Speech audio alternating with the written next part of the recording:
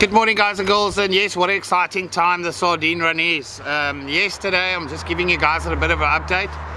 The netters were running up and down from Heberdean all the way to Pennington, looking for some shoals. Early morning, they did drop a net with a few fish at Mtwalume, and but yeah, the sea was big, long shore and a big dump, which makes it rather difficult for them to come in and come close enough and for the boats to get out.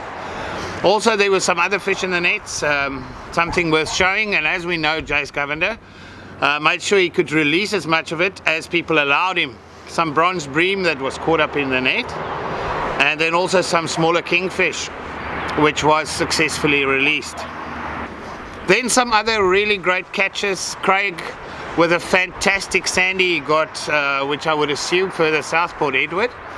And then a shad, unknown angler. Sorry, I don't know who the angler is and where exactly it was caught, but a really magnificent catch as well. And then guys from the Transkei, some awesome catches, just to give you a sneak preview and the full story to follow.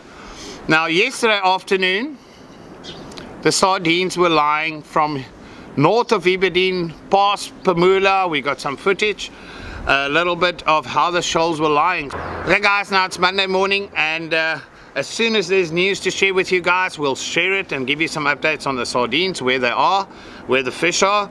Make sure you also keep a lookout on the ASFN Facebook page, as well as the recreational sports fishing page. That's where we'll share it first before it goes to the YouTube channel, if there's updates today.